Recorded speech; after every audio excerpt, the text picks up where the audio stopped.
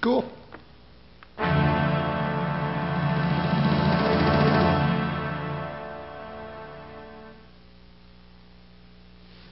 SX-70 manipulation involves taking a blunt object and applying pressure to a still developing Polaroid. Let me show you how it's done. With SX-70 manipulation, you really need items that you can manipulate the image with to push the image around.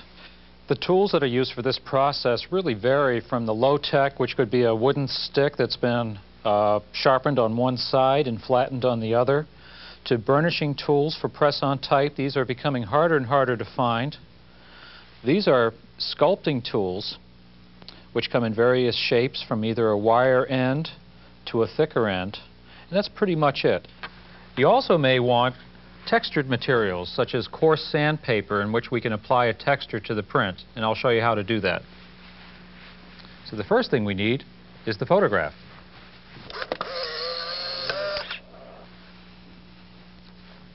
Manipulations can be done just as the image is coming out. Use a very light pressure. This creates a banding and a slight distortion.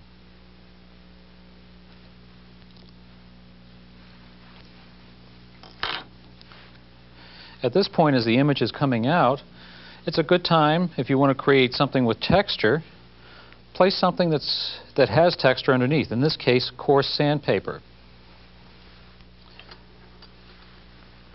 And I'll take the flat end of a wooden dowel and actually transfer that texture to the print.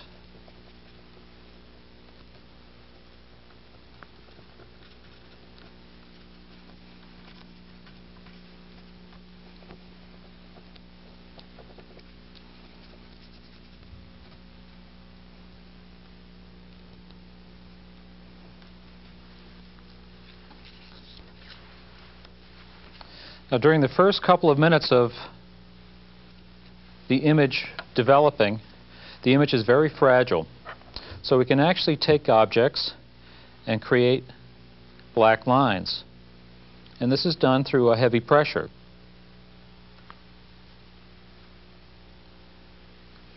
At the same time, there is a white pigment in between the layers, and I can take this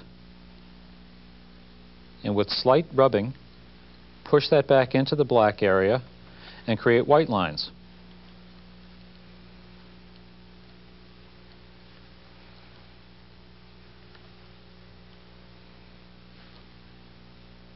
So during this time, while the image is soft, I can actually break it apart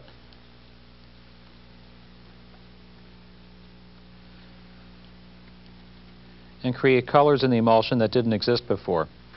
Now we'll give the print another minute or so for the actual emulsion to harden a bit so that I can now do blending. Now as the image comes up and sets more, it becomes a little harder, which allows light pressure to actually push it around.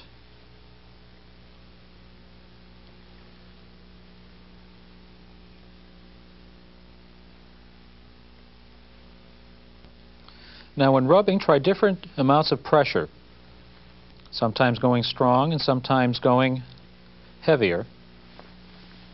Using different types of points, you can get different images, different effects.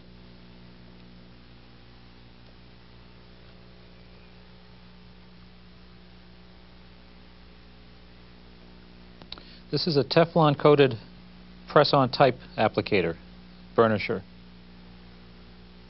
Now where the image has had time to begin to set, I can now, through very light pressure,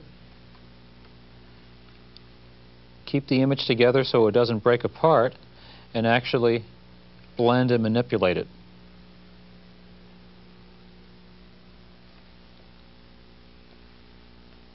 If we want to highlight, we can place a highlight here.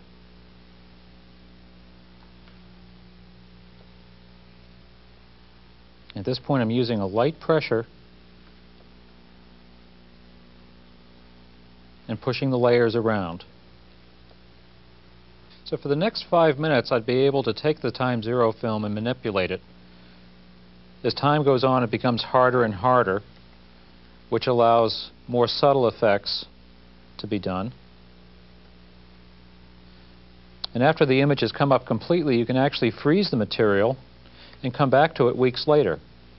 All it takes is a hairdryer to warm it up.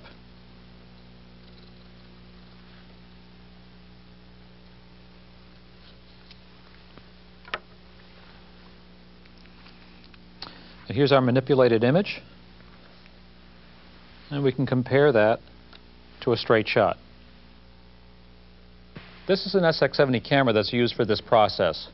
This camera hasn't been made for about 20 years, but you can find them at yard sales and camera stores in the used market. Now what you can do is take one of our modern-day 600 cameras and actually modify it so that you can use the time zero film. Now this camera is normally designed to use 600 film. What you have to do are two things. One step would be in the loading process. We put a fail-safe in here so that you can't insert the film pack if you have the wrong type of film.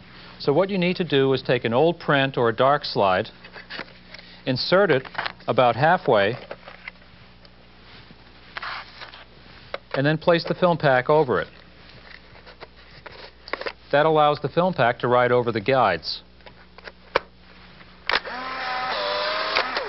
Then to compensate for the film speed difference, you need a 2-stop neutral density filter that you just tape over the electric eye.